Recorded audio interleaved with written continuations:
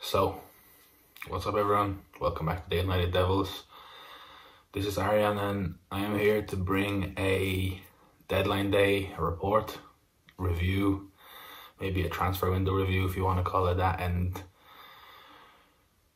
it's bittersweet. I think I started the last video that was reporting on Edinson Cavani's arrival with the same words. It's a bit bittersweet. There are mixed emotions. Not only with myself, but I think with all fans involved with United, because I think we were just expecting something different. You know, I think last season was testing.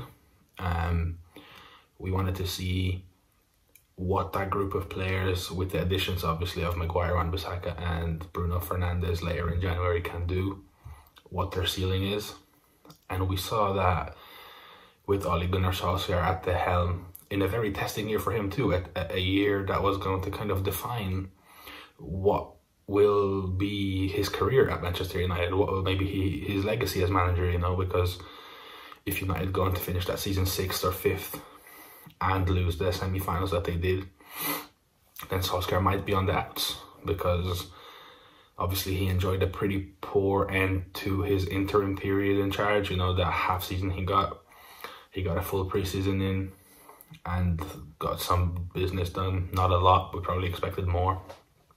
But then it was to see what he can get out of those players that were there, because obviously United shifted some deadwood, but you can't shift everyone in one window. It's very difficult to do that, especially with some players that United had on some extortionate wages. It's just difficult. So by shifting some of the deadwood, bringing in some players that Solskjaer wanted, bringing up some players from the academy like Brandon Williams, Mason Greenwood, Solskjaer built somewhat a team that was his, that lost some of that Jose Mourinho, David Moyes, Louis van Gaal identity, and it was just his. And he got that first full season in. He finished 3rd.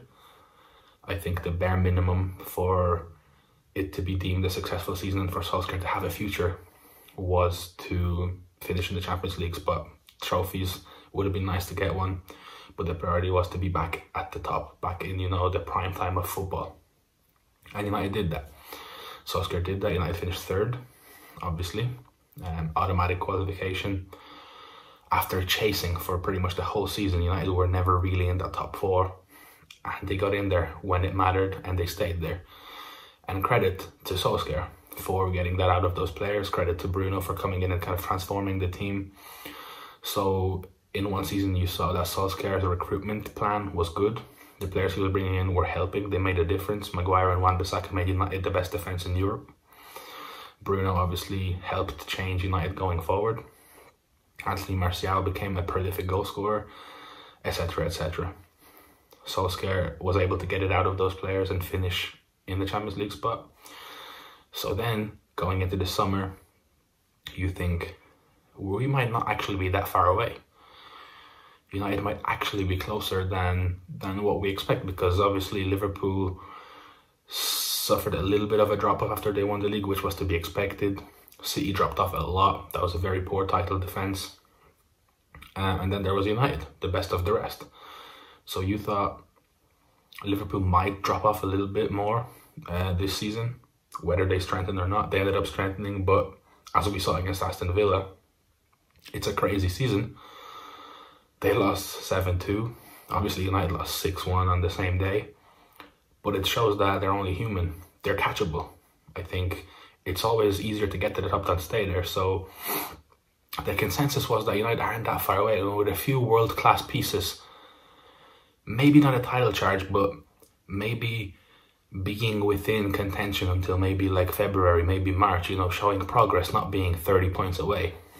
And it felt realistic. It felt, with the links to JADON Sancho, some links to Dayot Upamecano, it felt like, you know, those are the kind of players that if United bring in, it's like, oh, we might be close. That just adds that depth. But most of all, it adds to the starting 11 that was already good. The one that formed at the start of at the end of last season, it was good, but it just needed to be better. And some of the players that were starting every game could be useful off the bench and in rotation and so forth. So going into the summer, obviously JADON Sancho was the priority. We knew all summer that he was going to be, he was priced at £108 million no ifs, ands or buts. United tried, or did they? Apparently they tried. They were relaxed the whole summer. They thought Dortmund would budge eventually.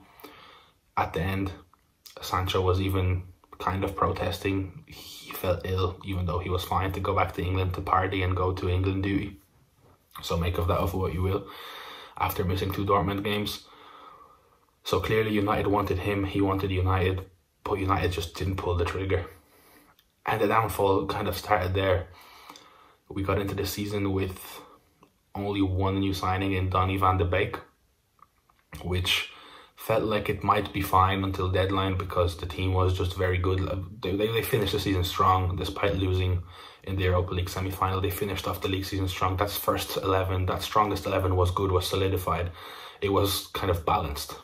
But we start the season losing to Crystal Palace, barely beating Brighton, getting hammered by Tottenham Hotspur while winning twice in the Carabao Cup. And in the first international break, United are 16th with 3 points from 3 games.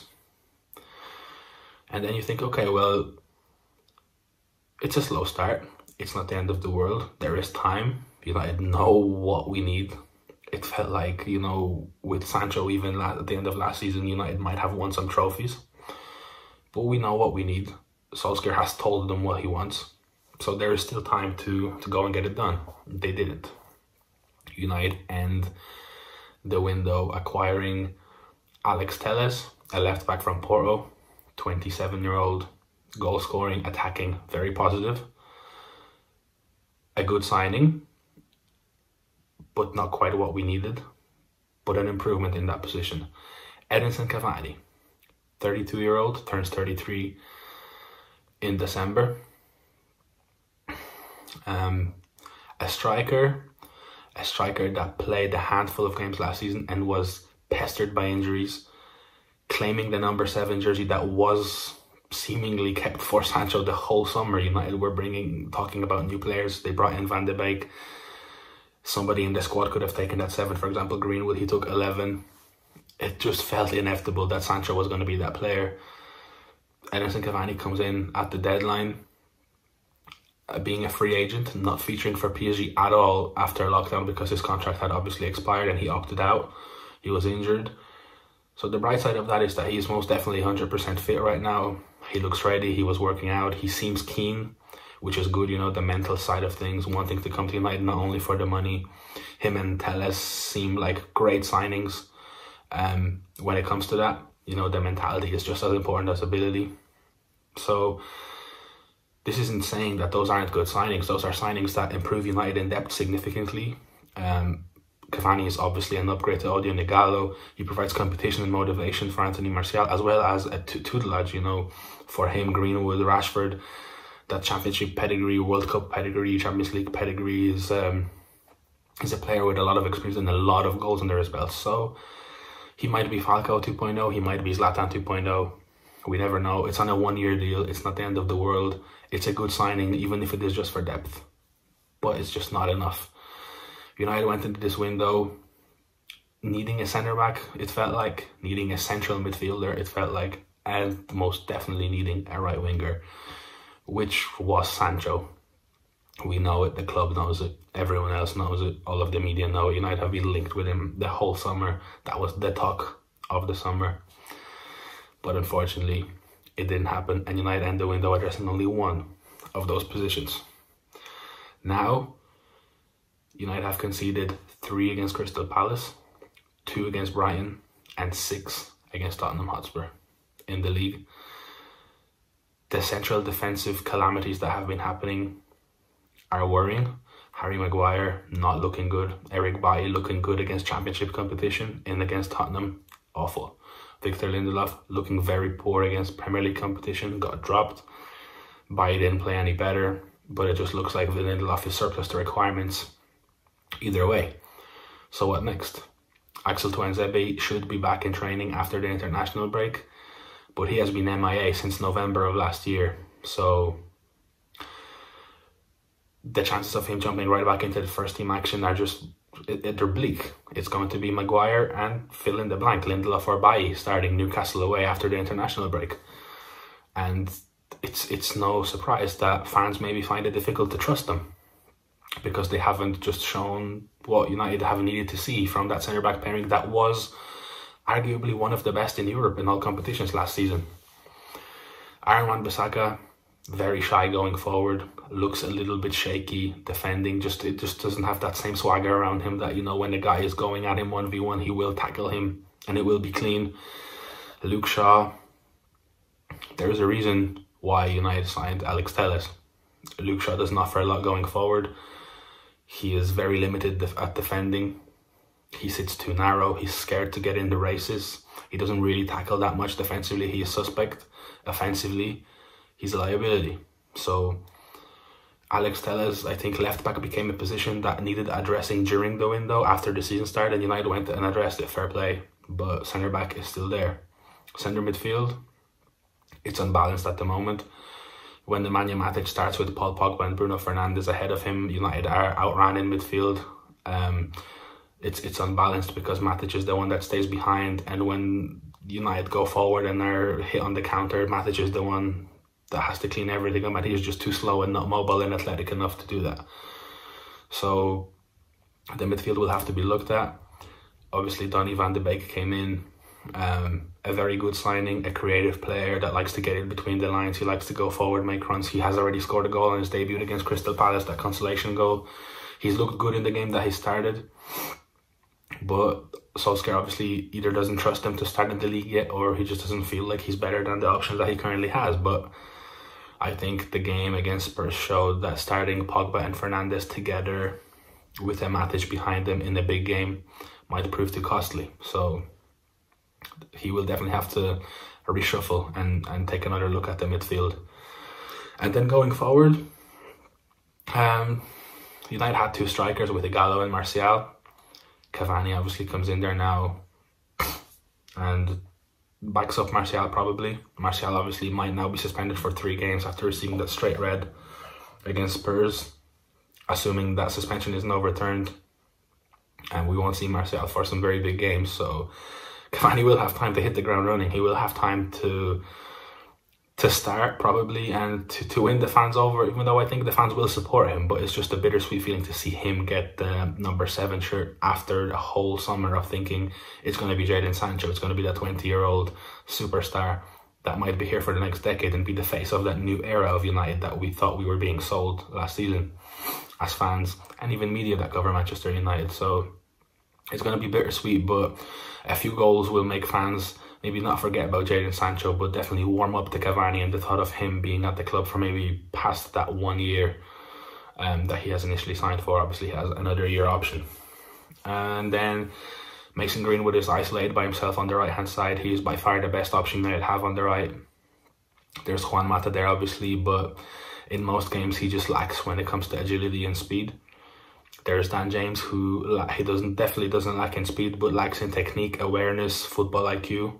So Mason Greenwood, all in all, is the perfect package there, but he will need to be rotated, and it remains to be seen how that happens with Solskjaer liking James out on that right hand side. So we will see how he addresses that. On the left, obviously, there's Marcus Rashford. Dan James probably is the go-to to replace him on the left whenever there's rotation, but Solskjaer doesn't like to rotate Rashford or Maguire. They usually play 90 minutes in most competitions, so it also remains to be seen how that's addressed. Obviously, Jesse Lingard is still at the club, and Facundo Pellistri, the Uruguayan 18-year-old, has also joined on deadline day. He was the last announcement for 10 million euros. He is an attacking player. He is a winger. The reports are that he goes straight into the first team setup, completely bypassing the academy in spite of being only 18. And most of the concerns from scouting reports are that he might find it difficult to adapt very quickly to the Premier League, coming from the Uruguayan league, from Penarol, which is fair. Solskjaer, addressing the signing, has spoken of him as somebody that will probably go into the first team setup straight away, into that first team bubble. So we will see how that goes, how long it takes for him to get integrated and when he gets his debut. But it seems like he will be getting his debut sooner rather than later. Solskjaer liking his pace and ability to beat the man. So perhaps he will be another option on that right-hand side. But again, it's It's an 18-year-old, it's an unexperienced 18-year-old. It's somebody who is a gamble. It's not a surefire right away improvement to the first team that I think we were all looking for. And lastly, there's the signing of Amad Traore from Atalanta, the 18-year-old, for a fee of £17 million initially that could rise up to £40 million with add-ons. He will join in January pending medical and work permit, and he is the one that I think might be the most exciting out of the whole business that United have done this summer. He is an out-and-out right winger. He has a goal in his debut for Atalanta last season. He's left-footed, very confident on the ball, creative, and like I said, an out-and-out right winger, a position that United have been crying out for to strengthen for years. That's what Sancho was coming in for. That's where Mason Greenwood is filling in right now. But Traore is also 18. He just turned 18 in July, and he will also likely come into the first team setup straight away when he joins in January, when he obtains that work permit. But again, it just feels naive and overwhelming to throw those kind of expectations at Manchester United on the youngsters to provide service straight away, to be those, you know, players that have that cutting edge and X factor to win games for Manchester United. But once again, it's the same old at Manchester United, isn't it? A manager comes in, the hopes start to elevate again after the expectations obviously have dropped dramatically since Sir Alex Ferguson's departure. And then when it feels like there is a project in place, there is a direction, there is a vision that the club is going in, the board just continue to underinvest, to disappoint manager after manager, to a point where it feels like most managers' fates are sealed before they even get into their second season, because Solskjaer done everything that was asked for him, everything that he could have done to prove that he is the man for the job and that he knows what he's doing and that he deserves to be trusted. And still, he wasn't trusted. Or so it seems. He wasn't given his first choice targets. The club boasted their financial abilities and then refused to pay what was needed for somebody like JADON Sancho, for somebody who would probably be worth double what he was worth this summer, next year, after another good season, which feels like he will inevitably have. So now we wait. The window rating, maybe a 5 out of 10, maybe a 6 out of 10. I guess we will be able to say more after we see Telles and Cavani in action. Also more of Donny van de Beek. But it's just underwhelming. It's a little bit disappointing because it felt like we knew where we needed to address, what we needed to address, where we needed to improve in order to kind of start closing the gap on City and Liverpool, and we just didn't do that. We kind of ignored it, went a completely different route, and now with 3 points from 3 games, sitting in 16th, going into a very busy and difficult period, starting with Newcastle away on October 17th, United have a lot of questions to answer. Can Solskjaer dig the club out of that hole again? The team morale is very low right now after being on the end of a 6-1 thumping from Tottenham Hotspur. There are questions. How much longer does Solskjaer have? Apparently there have been contacts with Pochettino already. Results are needed. The team has to bounce back straight away. Newcastle away is going to be huge. It's going to answer a lot of questions. The body language, the commitment, the application, how the style, the determination. We're going to learn a lot in that game and in the games following, but it feels like it's getting around to that time again where if a few more results after the international break don't go our way, it will be Solskjaer's head that will be on the chopping board, and we will be starting this process all over again. New manager bounce, improvement, hopes for the summer, disappointment, sacked, and all over.